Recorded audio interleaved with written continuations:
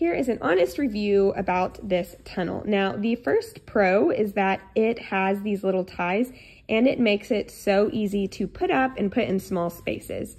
Secondly, as you can see, as soon as you untie it, it bounces out. We've probably had this for 6 months to a year, and the quality is amazing. It's going to stay there.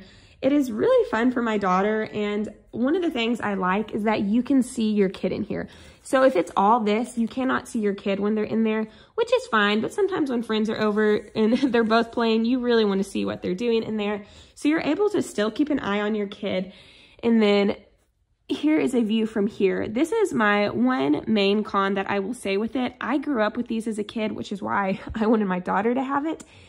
It may be hard to tell from the video, but for an adult to go through this, it is a little bit small. So I would say this is definitely geared towards younger kids, toddlers. If you're an adult, you can kind of army crawl your way through, but it's going to be a lot harder. And so if you want one to play with your kids and you want to go in and out of it, you may want to get a larger one. But other than that, this has been wonderful, and I would give this a 4.5 out of 5.